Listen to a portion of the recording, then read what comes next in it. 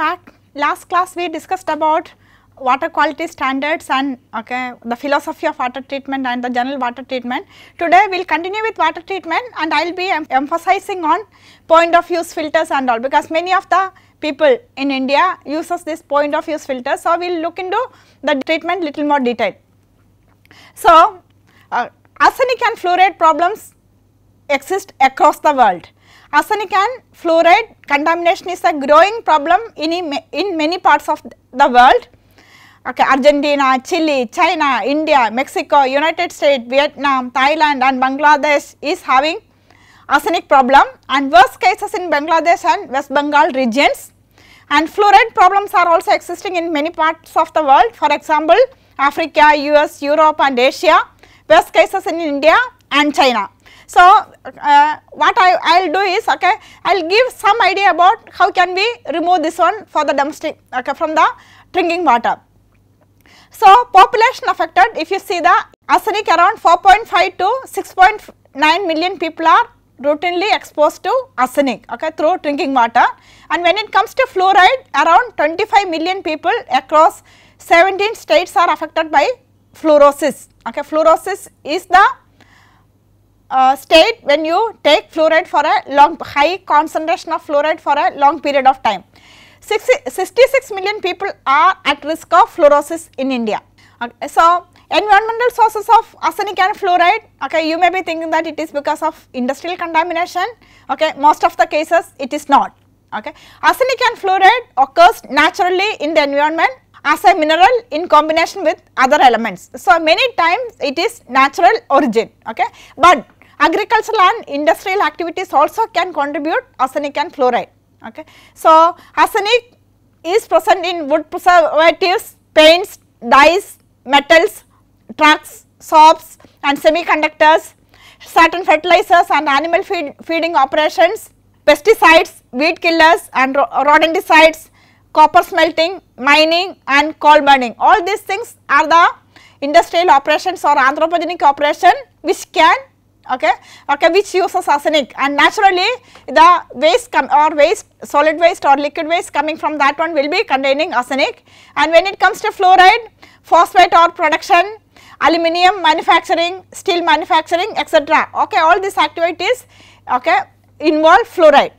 So, the biggest problem, because earlier I was telling you the physical parameters we can see that one easily, but both arsenic and fluoride does not have any smell, taste or color even at high concentrations. So, what is happening is the analytical facilities are not available in all parts. So, what happens, people are not aware of the arsenic and fluoride presence in their water many times unless there is a frequent water quality monitoring. So, many people are getting exposed to this one. So, we will see what are the methods we can use for fluoride removal. Defluoridation is the word used for removal of excess fluoride in drinking water.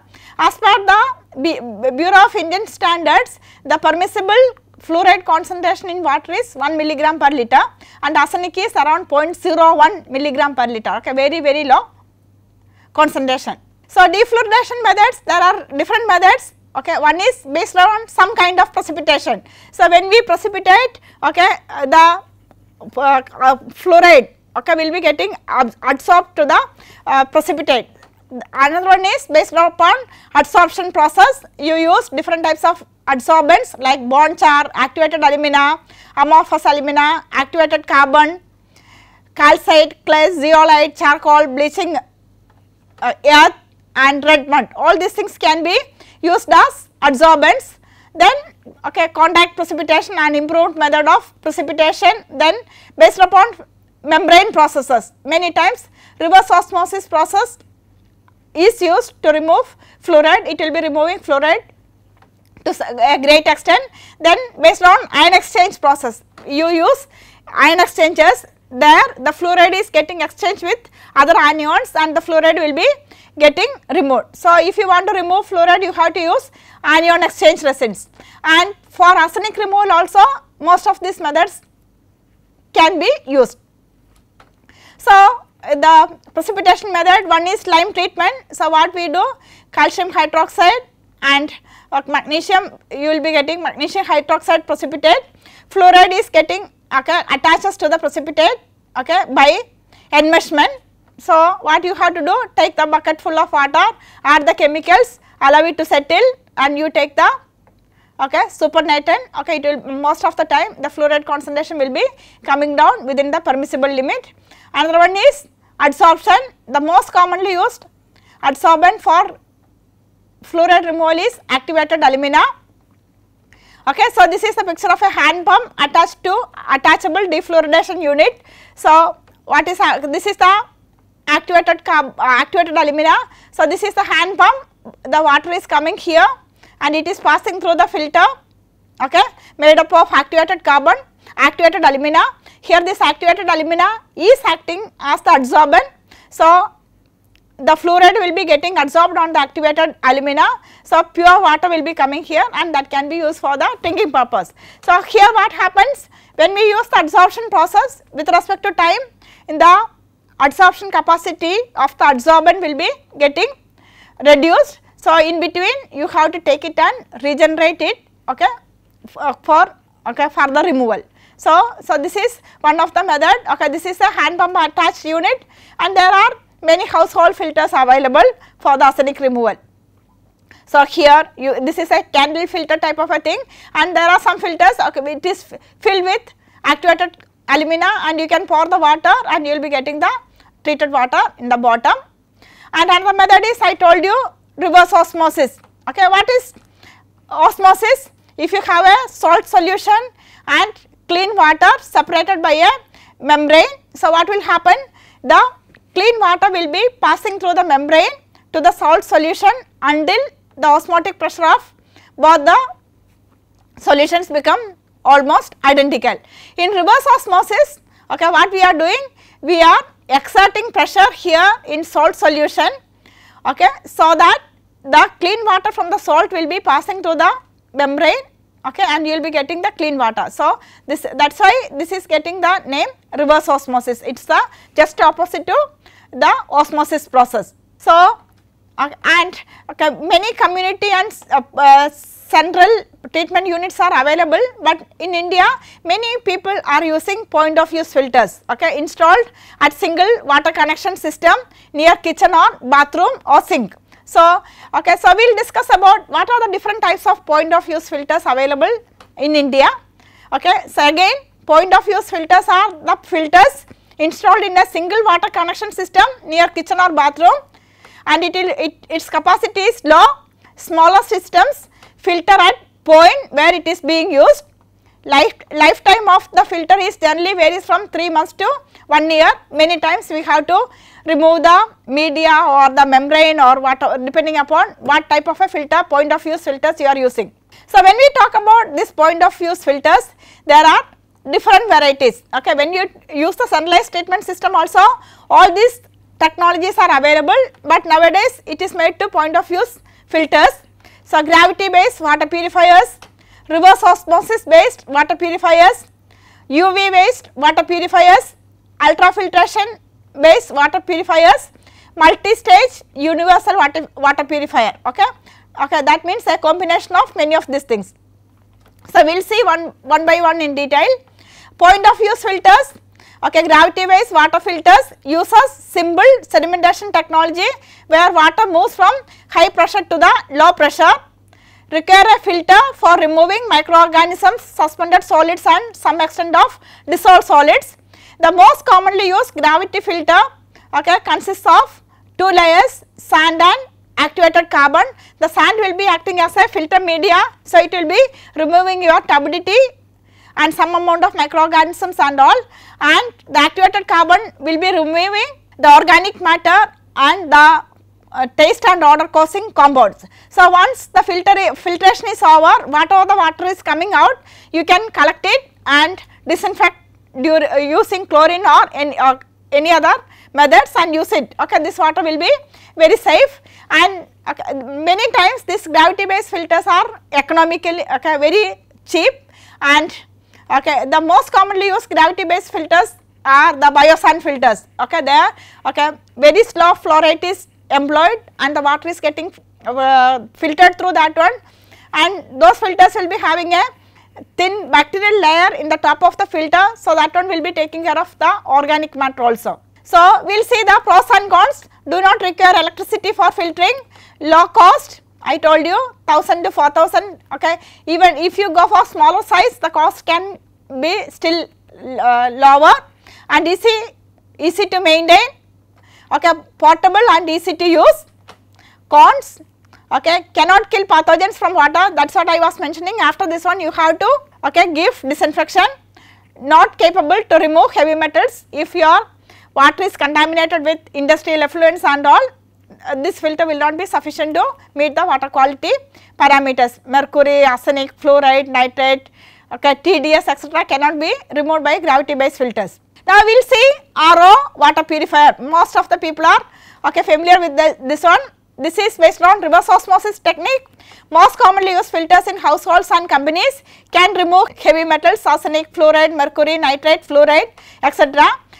The problem is, okay, reverse osmosis filters will be removing all the dissolved minerals in the water. So, the water will be free of all the minerals. So, that such water may not be good for our health. So, remineralization of the RO treated water is very, very essential. Okay, so many times it is not being used, okay, done. So, if you continuously drink this water, there may be health effects. So, what are the advantages? Can be used for treating high TDS water and can treat salty water, hard water or borewell water. Okay, what are the disadvantages? Requires electricity, require high maintenance cost, okay, around 50% of the water is getting wasted and cannot kill pathogens. After the RO filtration also, it is advisable to have a disinfection system. So, now coming to UV water purifier, okay, so UV water purifier is only meant to do the disinfection, okay, it will not be able to remove your heavy metals or any other things. So, here what it does is uses ultraviolet radiation to kill pathogens. They do not remove dissolved solids, does not cause corrosion of water, okay. So, most of the time if you are going for UV water purifier, you have to have some pre-treatment to remove your turbidity and other contaminant present in the things. So, we will see what are the advantages of this system. Remove various pathogens like bacteria and viruses. Water is not wasted like RO water purifier, does not require any chemicals, no change in taste, cost effective, require less maintenance. Disadvantages, require electricity, does not remove solids, and ultrafiltration water purifier, okay. So, this is another system. Ultrafiltration water purifier uses ultrafiltration membrane to purify water. These purifiers remove pathogens like bacteria and suspended solids. It will not be able to remove total dissolved solids. So, we will see the advantages and disadvantages here, okay. They require less quantity of electricity, can remove pathogens and suspended solids, may not be completely, you have to go for disinfection if you want to be 100% safe, long lasting and low in maintenance. Disadvantages, cannot remove dissolved solids, can be used to remove water with low TDS and it cannot remove toxic ions, etc. Then multi-stage universal water purifier, okay, this is a combination of 2-3 processes whatever we have discussed. There are RO plus UV available, RO plus UV plus ultrafiltration plus RO plus UV, okay, pre-post activated carbon, okay, ultrafiltration, RO and UV. So, all these combinations. Now, what I am trying to tell is, okay, you cannot tell that, okay, tell that this is the treatment system we can adopt for any type of water. Okay, we have to look into the water quality, raw water quality, and the water treatment system should be tailor made, okay, because one raw water quality will be varying from the other. So, the treatment required will be entirely different. So, according to the treatment, the raw water quality, you have to identify what is the proper type of point of use treatment system you have to adopt. So, point of use, okay, how it is working, okay, remove, okay. So, this is raw water, it is not first RO, raw water will be going to ultrafiltration, okay, it will be removing the turbidity and all, then it will go to RO will be removing TDS, okay, first it will enter in the UF, then RO, then to UV. So, that is the way, okay, you will be arranging the filter. So, this will be removing all the contaminants, UF will be removing your turbidity and to a certain extent the bacteria, etc., and RO will be removing your TDS and UV will be removing the remaining bacteria and viruses. So, multi-stage universal water purifier, what are the advantages? Can be used to treat any type of water without compromising the quality of output water, remove all kinds of impurities like pathogens, harmful salts, toxic chemicals and heavy metals and dead cells. Okay. Disadvantages: require electricity, relatively higher maintenance cost, need to add minerals in the treated water, and lot of wastage of water will be there, because around 50% of the water will be wasted in the RO unit. So, what extent of treatment, whether we can either we can go for highly sophisticated or we can go for low cost and easy to practice technologies. So, easy to practice technologies like this, this is the Biosan filter, most of the contaminants will be getting removed here if it is not having heavy metals and other toxic compounds.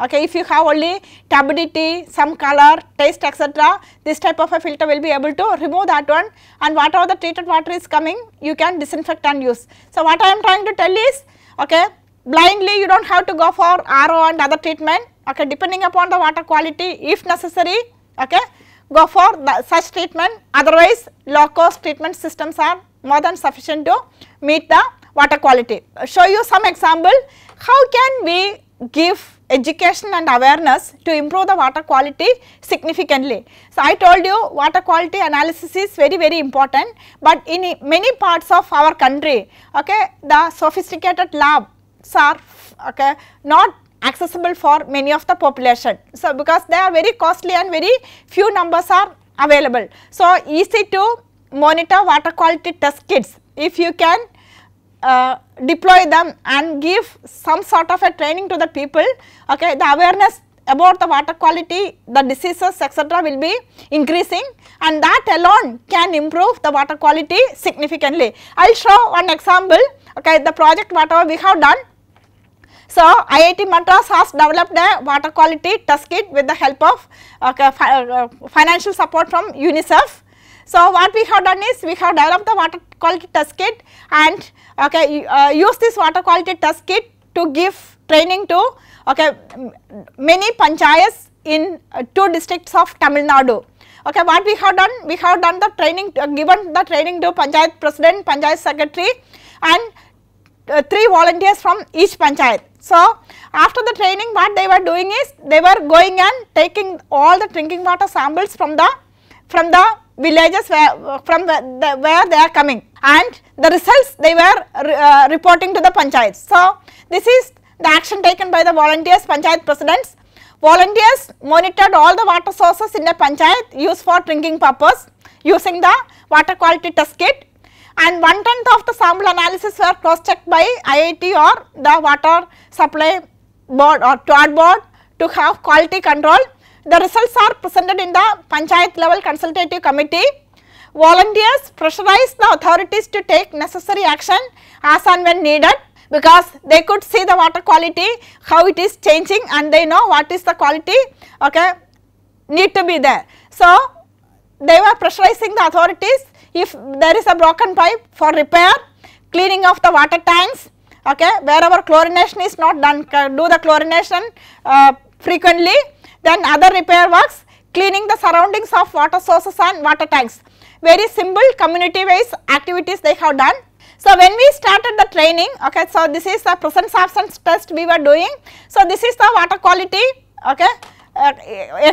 existed there. That means majority of the water sources were contaminated by fecal coliforms. So, the water was contaminated. So, we have given the test, and every bi-monthly we used to go there to test the check the results and what is going on.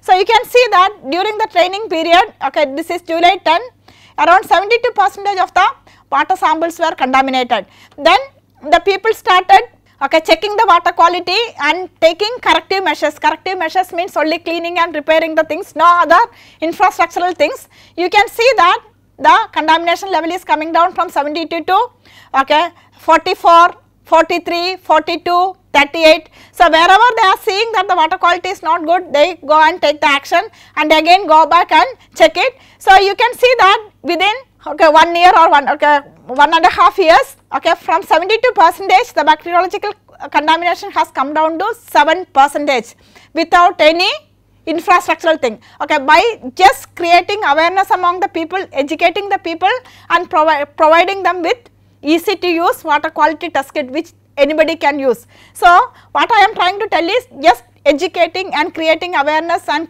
give the people, the common people with some testing tools, then the water quality whatever they are consuming on daily basis can be improved significantly. So, here you can see how the bacteriological quality is coming down. So, and after doing the studies we have gone to, I told you we have done the study in 2 different districts, and around 190 panchayats or something like that, and we have gone to the public health center of this panchayats and we have looked into the disease history. We have given the training in 2010. You can see that before that one what was the disease occurrence, waterborne diseases, and after the training you can see that the disease has come down. There is a decrease in the diseases. This is the secondary data we have collected from the primary health centers, but it is very clear that the number of waterborne diseases has decreased in all these PHEs. We have done in many places. I am representing only one picture.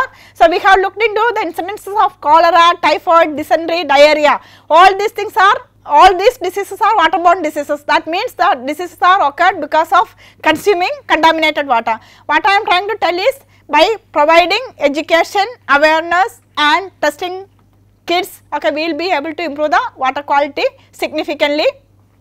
So, this is another block. Here also you can see the same trend. The number of waterborne diseases are decreasing significantly after the training. That means when the awareness is increased, the things are improving significantly. So, major problems encountered in the villages are illegal connections in many parts. Pump operators, tank cleaners are not getting their salary, hence no motivation to do the job. So, many places we have seen that the tanks were not cleaned for 2 years, 3 years, lot of slush was accumulated in the this one. Non-availability or inadequate quantity of chlorine. Misconcept about chlorination, they are thinking that chlorination need to be done only once in 15 days, that is not the case.